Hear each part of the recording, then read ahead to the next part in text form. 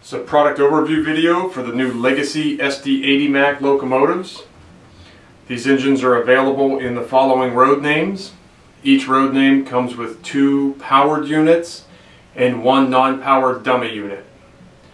The road names available are Conrail, Grand Trunk, Burlington, Pennsylvania, Norfolk Southern, and CSX. One of the CSX powered units are in the Motor City Freight Express set. There is a separate sale Legacy powered unit in CSX, as well as a separate sale non-powered unit. Out of the package, you will receive the instruction manual for loading the memory module, the instruction manual for the locomotive, a smoke fluid pipette and a smoke fluid funnel, the orange locomotive memory module specific to the road name and road number of the locomotive, as well as 4 replacement traction tires. These SD80MACs feature die-cast trucks and side frames, pilots, fuel tank, stamped metal frame, plastic body shell with Odyssey 2 speed control, Legacy rail sounds, a fan-driven smoke unit, directional lighting, operating ditch lights that oscillate when you blow the horn, front and rear electrocouplers, as well as directional lighting. Now on our Legacy SD80MAC, all of the switches for the locomotive are located underneath the radiator housing. This simply lifts straight off. It's held on by 3 magnets on these 3 tabs. Underneath the radiator hatch, you'll find the switch panel as well as the manual volume pot. The switches for this locomotive are Program Run, Odyssey On Off, and Smoke On Off. In the run position is the position you place the locomotive to run it. In conventional mode, this will allow your E-unit to cycle through all 3 directional states. The program position is used for assigning the ID number of the locomotive with either command or legacy. In conventional, program is used as the E-unit lockout switch to keep the locomotive going in one direction all the time. The Odyssey on-off switch in the ODY position, Odyssey 2 speed control is enabled. In the no ODY position, Odyssey 2 is disabled. The smoke switch in the SMK position, the smoke unit is on and can be controlled on and off in legacy or command using the remote. In conventional mode, the switch must be in the SMK position for smoke to work, or the no SMK position for smoke to be off.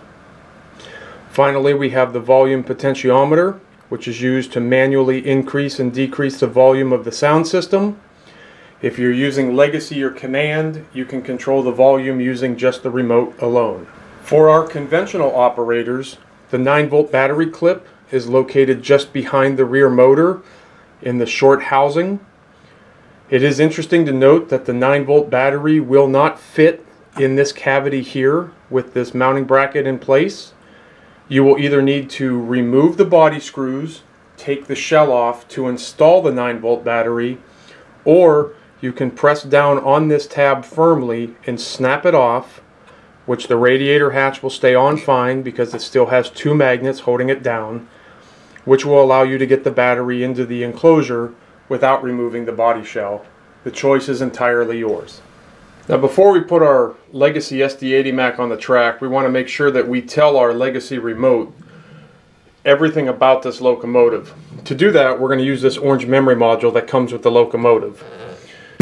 What we'll do is we'll address engine 29 on the cab, because that's the last 2 digits of the cab number.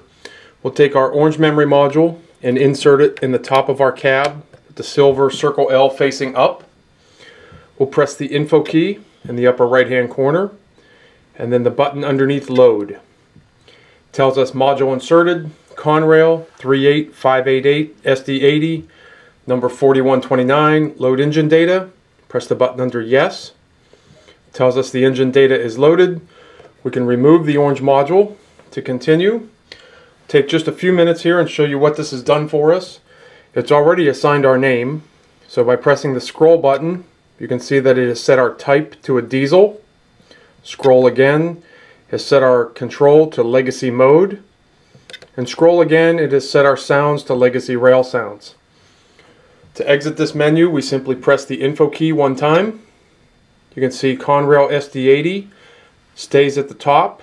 When we address engine 29, the cab number appears momentarily. Once we press the aux1 key, you'll notice that the touchpad changes. We have volume up, crew talk, manual RPMs up, volume down. The round black circle is shut down whenever we throttle up the locomotive. Then you'll notice that changes to a black triangle. That's for emergency stop. Once we stop the locomotive, it goes back to a black circle for shutdown. We have manual RPMs down, tower comm, smoke off, smoke on. Because it's a legacy locomotive, there's 3 levels of smoke. The icon here is ditch lights on, ditch lights off. What that will do is that'll stop the ditch lights from oscillating or make them oscillate when you blow the horn. The R is engine reset. We have Rule 17 lighting on and Rule 17 lighting off. And all that Rule 17 lighting is when the engine is stopped at idle, the headlight is dim. When the locomotive begins moving, it gets bright again. By pressing the speed bar, you notice we have our 6 preset railroad speeds. Tower comm, smoke off, smoke on. This is a bar graph that directly represents the labor on the locomotive. As it goes up, labor is increasing. As it comes down, labor is decreasing. The number 1 inside the box represents roll speed. That's the very first speed step the locomotive will attain. We have effects up and effects down. As we press effects up, you'll notice it says labor increase on the top of the cab and the bar graph raises. By pressing effects down, it says labor decrease and the bar graph drops. To get back to the original menu, we press aux1. Want to point out that when you press engine 29, we have a couple different icons here that only appear when you address the locomotive. That is the startup icon in the lower left hand corner, as well as the cab light on and off. Speed limit is used for setting the maximum speed that the locomotive is allowed to travel at. And once again, pressing aux1 gets us back to the touchpad icons. Let's go ahead and lubricate our locomotive and we can get it on the track and put it through its paces. Now before we get the locomotive on the track and start operating it, we want to make sure that we apply some light oil on the trucks and the collectors to prevent any unwanted squealing from occurring. To do this, we simply use a needle applicator with some light oil and place this on the axle of the collector. Just a small drop of oil is all that's required. And then work that in with your finger. Do the same thing for the other collector. And repeat the same process for the front truck. You also want to make sure that you put a small dab of oil on the axle where it goes through the bearings in the truck frame itself. You want to do this for all 3 axles on this truck.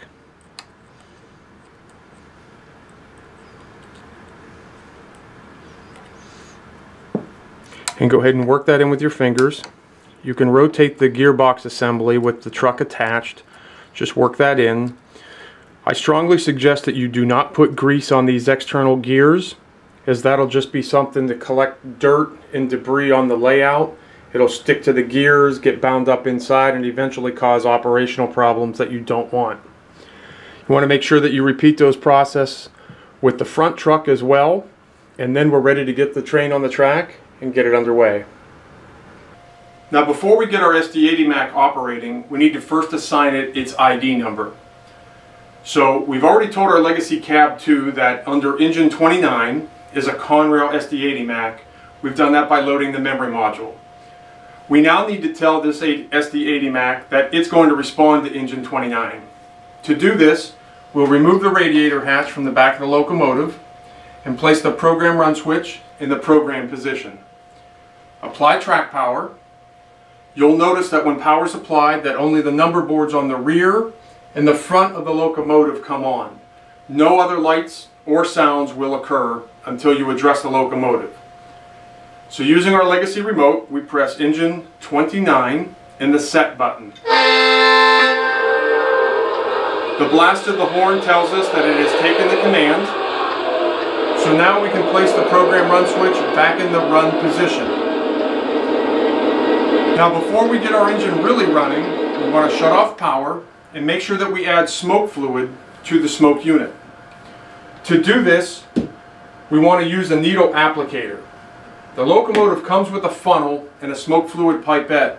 However, the grills on the top of this smoke unit outlet hatch are pretty tight, and getting that funnel in there will be very difficult. So we're simply going to use a needle bottle applicator, stick it down between the grills, and give a short squirt of smoke fluid in there. That squirt represents maybe 8 to 9 drops of smoke fluid. So we want to make sure that our Odyssey switch is in the ODY position and our smoke switch is in the SMK position. And go ahead and replace the radiator hatch, just held on with some magnets. And now we can go ahead and apply power and get our locomotive running. So now I'm going to press engine 29 on my Legacy remote and use the icon in the lower left hand corner of the touchpad, and you'll hear this dialogue. Dispatcher here. Do you copy? Over. Roger that. Please start her up and stand by for track orders. Copy that, dispatcher. We'll get up and running. Out.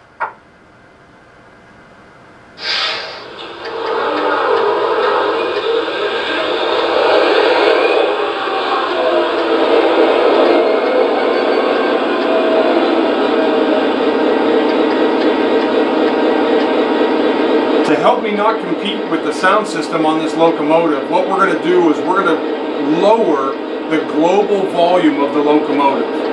To do this is just a short horn blast, and then the volume down icon on the touchpad.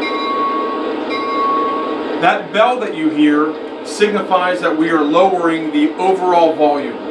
By overall volume, I'm talking about the background sounds as well as the horn and the bell. This locomotive is equipped with 2 separate volume controls. First being the global sounds, which affects horn, bell, and the background sounds, and the second being just the background sounds themselves. The difference is, if I press the aux1 or straight arrow key on my cab, and then my volume down icon on the touchpad, if I hold it, you'll notice that my background sounds go away completely, but I still have full horn and bell sounds. To bring those sounds back up, I simply press aux1 or the straight arrow key, press and hold the volume up icon on the touchpad. Okay, I'm going to go ahead and play the tower comm for you. Dispatcher here. Please hold your position. Over. Copy that. Out. Now the crew talk. Still in rev. Can I get to the main line? Over. Affirmative. The track is yours. Over. That's great. Thank you, sir. Out. Now the horn.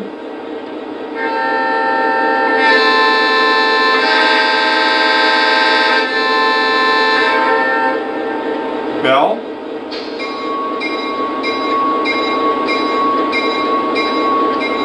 Let's go ahead and turn our smoke unit on to the high setting.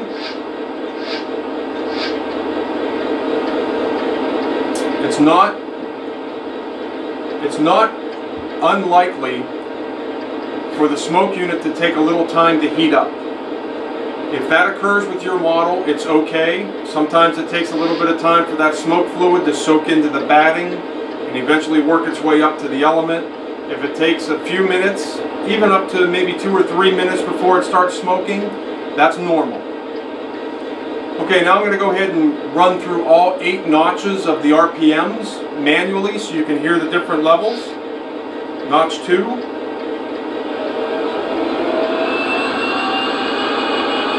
3.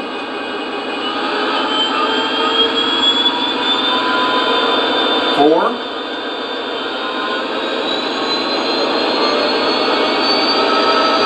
5.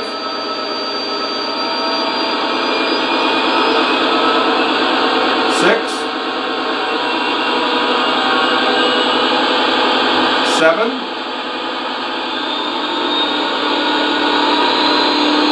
finally 8.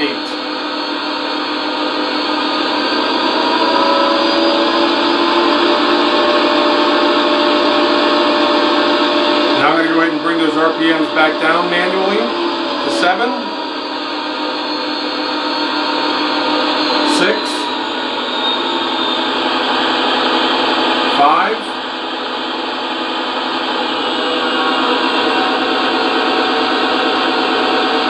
4, 3,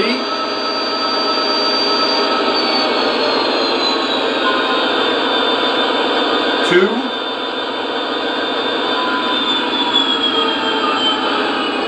and finally back down to idle. Alright, now we'll get the locomotive moving. You'll notice that once the locomotive starts moving, the ditch lights come on, and the ditch lights oscillate with the horn.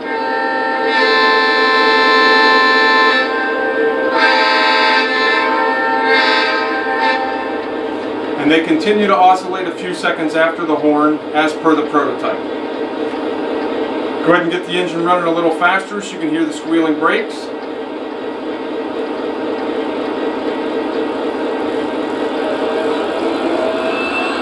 Go ahead and apply the brakes now.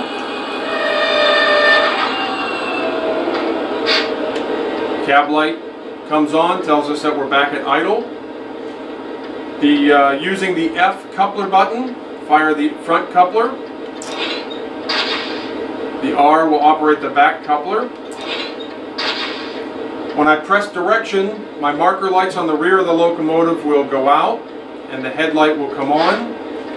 The headlight on the front of the locomotive goes out and the marker lights come on. Once again, change direction. This SD80MAC is also equipped with sequence control. Sequence control is a dialogue of sounds that are directly responsive to the throttle inputs it gets. To enter sequence control, you simply press and hold the aux1 or straight arrow key for 3 seconds. The locomotive will tell you it's entered sequence control by 2 bells and a short horn blast. Engine's now in sequence control. What this means is when we go to speed step 1, we'll get a horn, and when we go, but the locomotive won't begin moving. Once we get to speed step 2, it'll begin moving, give us crew talk, dialogue. Your signal. Clear to move. Over. The bell will come on. Roger that. Out. And stay on until we crest speed step 23. So I'm going to go ahead and put us in roll speed, which is the very first speed step.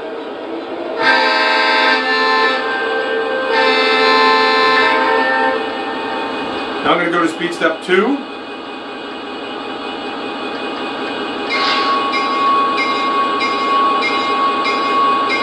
We are underway. Over. Copy that. Out. All of these sounds are happening automatically. I am not triggering them from the remote. Now that bell will stay on until we reach speed step 24, which I'll do now.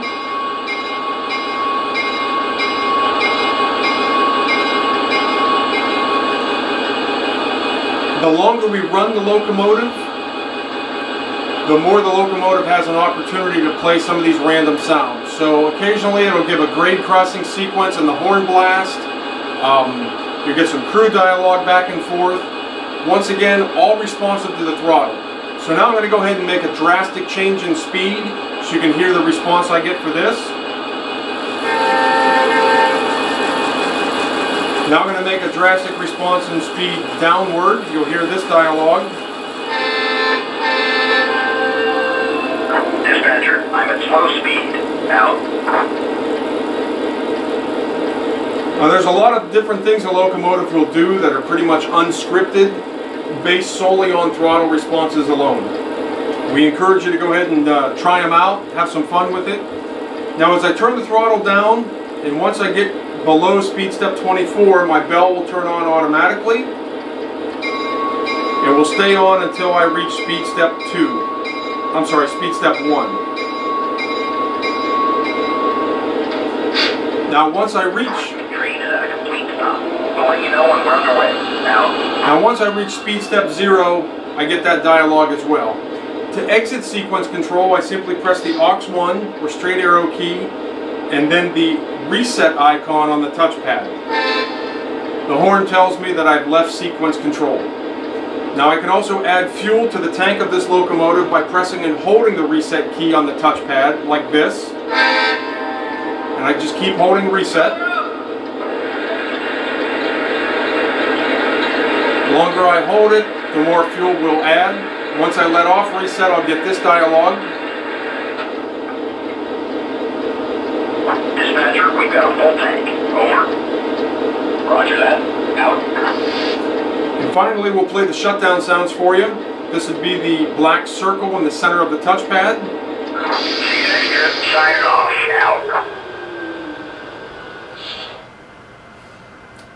And once again, the locomotive is back to where it was when we first applied power, where only the number board lamps are illuminated. All other lights and sounds are off, as well as the smoke. To get the sounds to come back up again, I simply address engine 29 and use the on-off button in the lower left-hand corner of my touchpad to get my sounds to come back on again. Now if I press and hold that icon, I'll get a crew dialog before the locomotive goes through its startup sequence. These SD80MACs are available at your dealer now, and we hope you enjoy them.